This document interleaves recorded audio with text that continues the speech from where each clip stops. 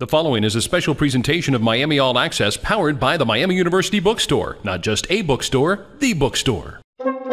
This is the 12 Plays of a Championship, celebrating the Miami RedHawks 2010 MAC title and upcoming trip to the GoDaddy.com Bowl in Mobile, Alabama on January 6th versus Middle Tennessee State.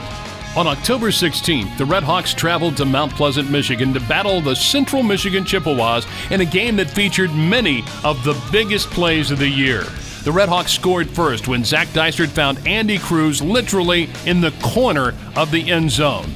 Miami's Jarrell Wedge saved a touchdown, not only stopping Central Michigan's Paris Cotton on the goal line, but stripping the ball from him and giving Miami the ball back. When Seth Phillip, filling in for an injured Trevor Cook, booted a 40-yard field goal, Miami led 10-7 at the half. In the second half, the two teams would exchange scores. Dysert delivered a 24-yard bullet to Nick Harwell.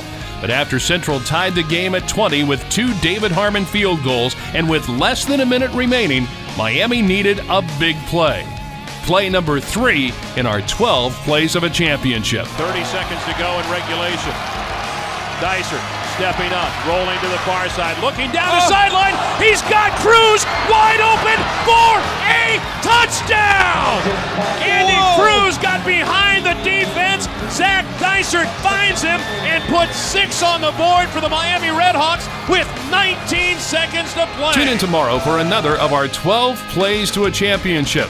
And don't forget to make your reservations to join us in Mobile, Alabama, January 6th for the GoDaddy.com Bowl, as the RedHawks will take on the Blue Raiders of Middle Tennessee State University. Get your tickets by calling the Miami University Athletic Ticket Office at 529-HAWK. That's 529-4295.